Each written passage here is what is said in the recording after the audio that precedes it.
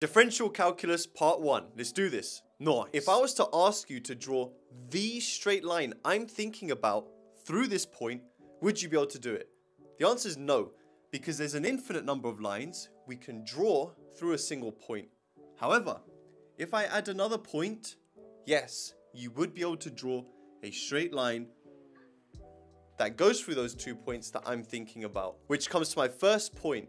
To draw a straight line accurately, we need 2 points. Nice. All lines are in the form of y equals mx plus c, where the plus c refers to where the line crosses the y-axis, and m represents the gradient. Now this is the most important part of the line for differentiation. This gradient on this line tells us if you pick a point on the line, for every 1 you go across, you go up by m. So if I take a steeper line means a larger gradient, meaning for every 1 you go across, you have to go up by a larger amount. That's all for part 1. Stay tuned for part 2. Nice. Follow me for more content like this.